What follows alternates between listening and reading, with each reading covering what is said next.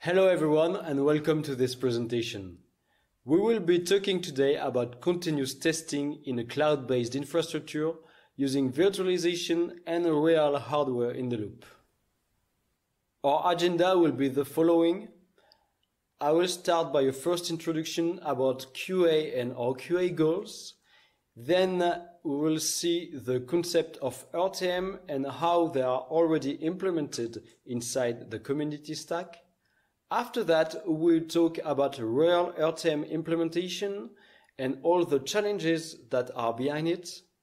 Finally, we will talk about test reporting and we'll finish by our roadmap and a short conclusion.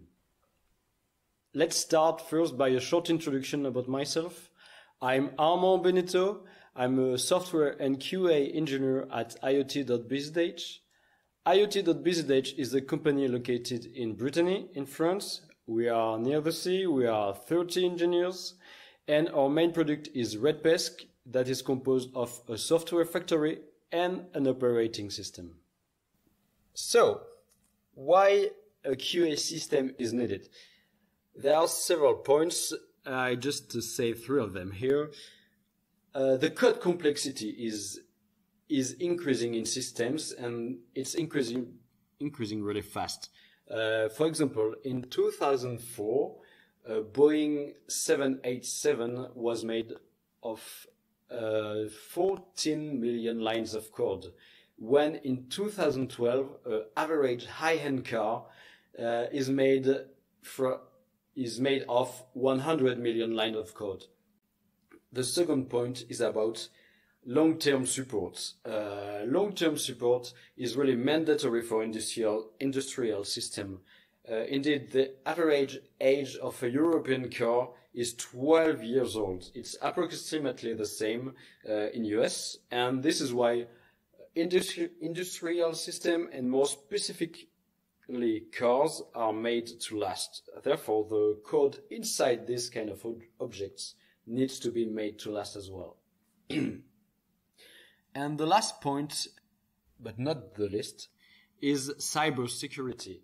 It's not an option anymore, really. And to give you a little example, in the first 6 months of 2021, more than 1.5 billion of attacks have been seen on IoT devices. So, because of that, an automatic QA infrastructure is needed, and it's a must-have because it tests systematically for every commit the possible failure configuration and then reduces the risk of bug hidden in the complexity of the system. It allows to maintain for 10 to 15 years. This is basically our goal in Iot.Bzh. By checking automatically that no code deviation is injected through the code maintenance. And finally, it enforces security checks early in the development cycle. Because of all of that, it keeps costs and time under control.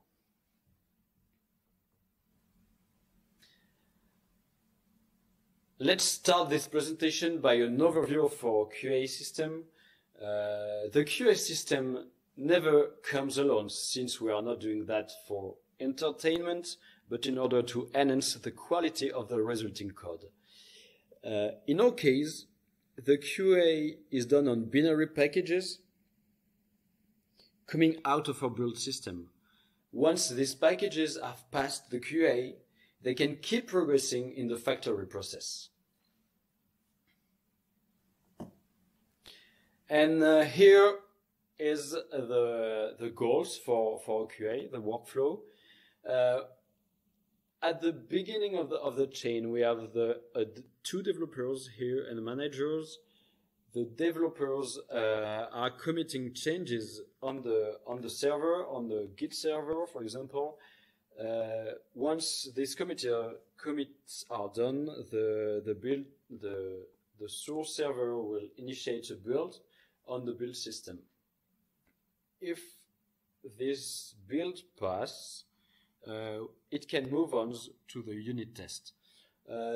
If you know quite well spec files in the RedPesc factories, the unit tests are actually corresponding to the check section of the spec file.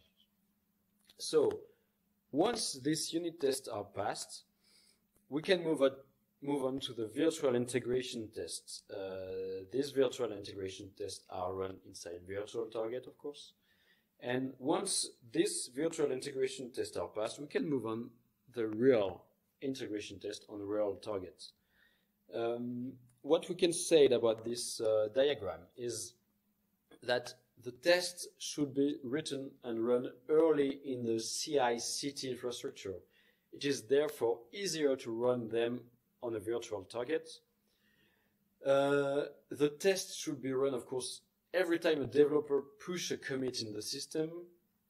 And of course, real hardware needs to be integrated to avoid deviation between virtualization and reality.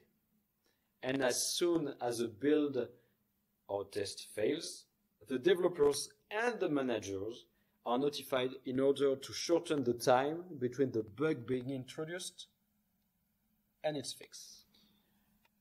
And of course, the main output of the QA needs to allow anybody to understand in the blink of an eye what is passing the QA and what is not.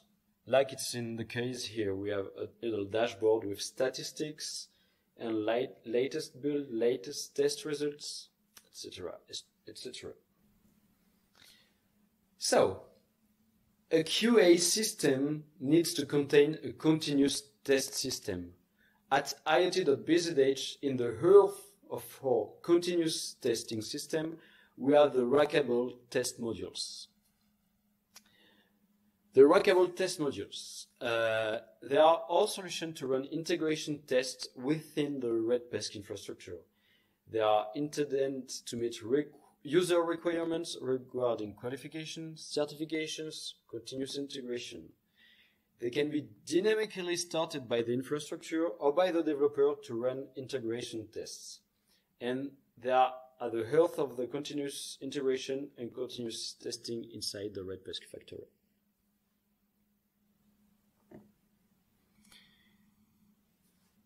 In this infrastructure, we are having both types of real RTM, virtual and real.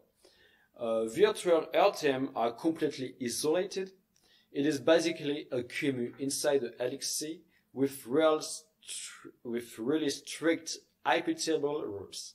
On the left side of the slide, you can see that packages and images are created in the CI infrastructure, can be accessed by the RTM in order to test them. And as we can see on the left side of the slide, completely left side of the slide, the developer have a direct access to the target through a VPN connection between their PC and the CI infrastructure. A first version of this RTM is already available in our community stack. So basically, it is already available for anybody for free. Let's see how they are working and what is available. In order to make it work, the developers need to integrate few things inside its packaging. And these things corresponds to the red test definition. One of these things is to have a red test sub-package from his main packages. Inside this package, you need to have a run red test script where actually, this run red test script will be run by the CI infrastructure to run the test. And this test need to output a test anything protocol file, and this file will be parsed by the infrastructure to get the results of the test. Test anything protocol is kind of a simple protocol, really. So in application, this gives that on the screen. You can see that from sources to spec file, you build it. From that, you get at least one main RPM. Here it's called Hello World Binding RPM, and a second one that ends with redtest.rpm. The continuous testing infrastructure take both of these packages, install it on a device under test, run the test, and from that output the console logs, the tab files, and a ZIP containing all of that. And as we can see in this diagram, virtual RTM are available in our community stack. They allow us to run application tests through the web UI or through the command line interface RPCLI. But for the moment, it's only virtual on our community stack. And now it's time to see what it looks like to run an integration test on our community stack. So let's watch this. So let's go on the community stack. Okay, so this is the main dashboard of community. We are looking for an application test to run. So we go for Hello World Binding, the famous one. And so we choose a build to test for, and let's start the test. So the tests are running. It is now pending for an available virtual RTM, which is started in the background in the infrastructure. The tests are being deployed, so basically the QEMU is starting and we are installing the packages.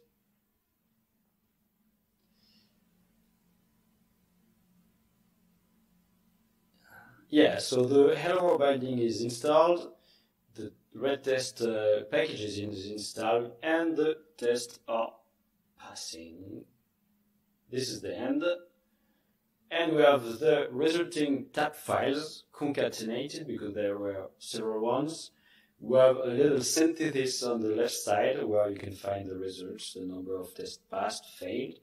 You can download the files or the results file with the test anything protocol results, the console logs, so std out and std error, and all of that. And you can as well directly download the test anything protocol results. So we have seen the RTM overview and the virtual RTM, and it's now really time to talk about real RTM implementation. And we will see that it's bringing up a few challenges. One of the challenges is to share boards between users. Indeed, most of the time in project, you do not have one board per user because of prices, because of availability of the board. So the real RTM system really needs to manage the user's access. Another challenge is how you supply the boards in power. Indeed, you need to be able to stop and start the board correctly before and after the test. Another challenge is to manage the redpest OS image loading. Indeed, loading a kernel image is one thing really, but the kernel is around 10 megabytes and it is easy to load in RAM. But it's not the same really when it's come to a full distribution image bigger than 2 gigabytes with several partitions. And finally, the last but not the least, you need to manage the board's boot. You need to manage grub, uboot, the prompt, etc., etc. We will now focus our attention on how these challenges will be addressed. In this case, Lava is really the missing links for us to integrate the real RTM systems in our redpest QA system. Indeed, it solves a few problems for us. Lava stands for Linear Automated Validation Architectures. It's a continuous integration system for deploying OS onto physical and virtual hardware for running tests. It is used a lot in kernel validation, for example in kernel CI, It is fully open source and is really interesting for us, especially because it has already existing board definitions and it manages U-boot, grub and fastboot out of the box. But of course, some work is needed to integrate Lava as a real RTM system. All the parts where the work is needed is illustrated by a walking penguin. So the RTM farm client is a new asynchronous microservice that we will integrate in our real RTM system. It uses XML RPC and 0MQ to communicate with the Lava master. And on the other side, it allows an homogeneous communication with the backend using a REST API and a WebSocket. Some refactoring is needed as well on our backend, as we can see on the bottom of the slide, to be able to start a real real test live. And finally, of course, on the top part of the slide, you have a little penguins to say that we need to work to integrate the red pesky boards we want to support in our QA environments. And this is what we'll be talking about for the next slide. We'll be talking about how we integrate this board inside our QA system.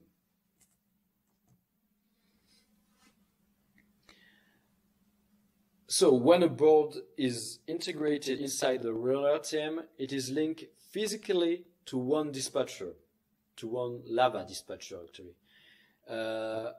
This configuration can be seen as a bit overkill, as we said, but it allows us actually to be later to be able to run more complex tests, needing, for example, to grab an HDMI signal or an audio signal, thing like that.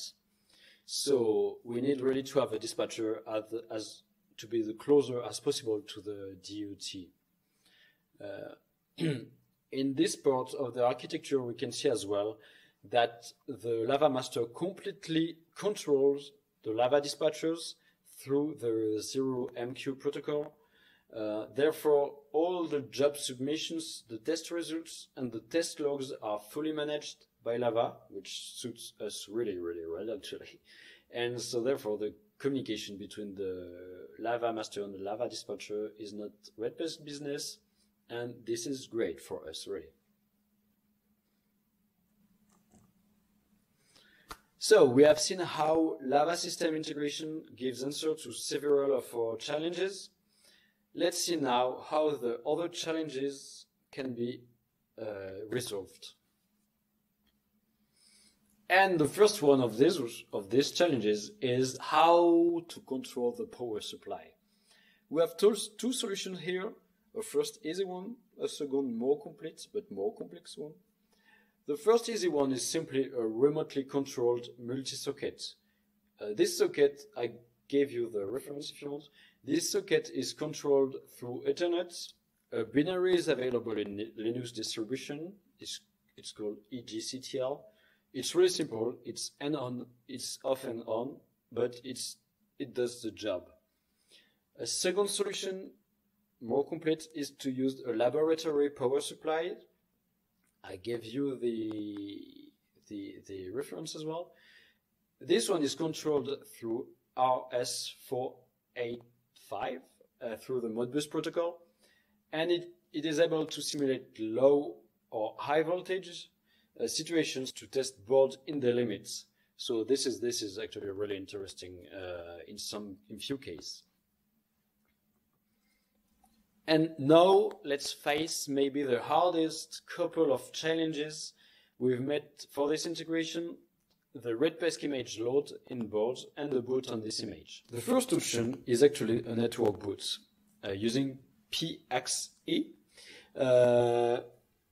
And inside this solution, two solutions are available for the file system.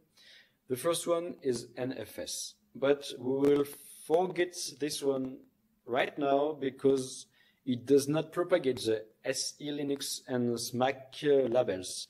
Since we want RedPesk to be kind of a reference in cybersecurity, it's really a problem for us, so no NFS.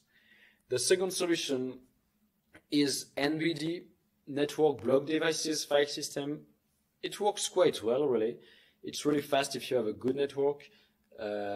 Moreover, it's true for all the network boot actually solution, but you do not need to flash the RedPesk image locally on the device under test, so you do not wear out the memory. But there is one inconvenience. It's either slower or faster, so you do not have the exact same behavior as in production. So it can be a bit of problem to get few little errors that you do not have with a network boot. Another really interesting solution is using fastboot. Fastboot is coming from Android. In this case, the DUT behaves as the USB storage where the image will be flashed. To enter in fastboot, the U-boot mode needs to be stopped, and this is great because it is managed by Lava. And this fastboot solution allows us to integrate 3 boards out of 4. These boards are Solid Run, Renesas Gen 3, and Raspberry Pi 4. And this is 3 out of the board that we want to support for the RedPesk community.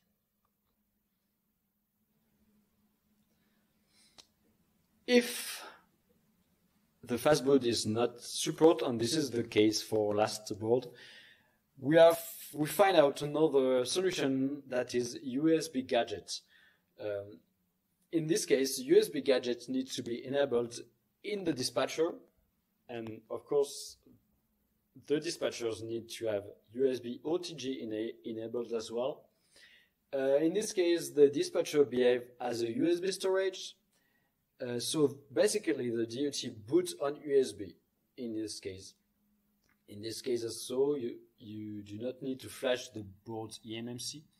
So you do not wear out the board memory, but of course you wear out the dispatcher memory. So it's kind of a trade-off, really.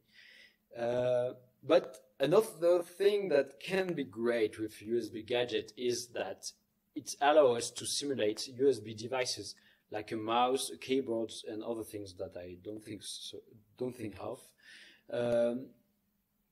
So later, for the later test, for more advanced test, we can reuse that. And this is how USB gadget allows us to integrate the last board, which is the Intel Up board. Now, few words on reporting, because it can save times to user when a problem appears during a test run. Really, you can save a lot of time with that. So once the integration tests have passed or failed, the reporting needs to be done on the results. You can retrieve the boot logs if it's relevant, so more if you want to test the image. You have to send the STD out and STDR log. Really, basically, it's the base to debug. And of course, the test anything protocol file needs to be retrieved as well. If the tests are successful, virtual URL, the package can go to the next step. That can be a vulnerability scanner, a license analysis, thing like that. And now an example of test reporting in our RedPesk community stack. So we can see really quickly that you have the test anything protocol file in the middle, and you have a quick synthesis that you can see really quick, where you can see really quick the number of tests passed, the number of tests failed, and you can download the tab file and the logs file. And that's all for test reporting. So the real RTM implementation is in progress and should be available soon. But in order to go further, we gave us a little roadmap for the next implementation in the QA system. The first point of this roadmap is to be able to do more advanced tests in the QA system. By advanced tests, I mean tests that need more external processes. For example, they need an HDMI grab, an audio grab, and typically this kind of processes would need to be run on the dispatcher side. Another really interesting point is developers being able to remote access the board through VPN, for example, to do little development tests.